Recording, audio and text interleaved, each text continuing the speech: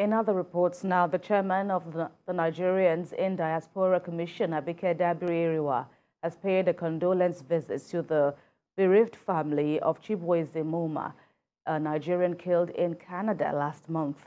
A statement from the commission says Mrs. Dabiri-Erewa was at the Lagos residence of the deceased to sympathize with his family and show support. Mr. Chibueze, a graduate of computer programming, was one of the two Nigerians shot dead on July the 23rd at a club in Ontario, Canada, where he and another compatriot worked as security guards. The spokesperson for the family, Chibueze Momah, appreciated the agency and the chairman for identifying with them, but called for a thorough investigation into the matter. Before the visit, the NIDCOM boss had condemned the killings of the two Nigerians, urging the Canadian authorities to find the killers.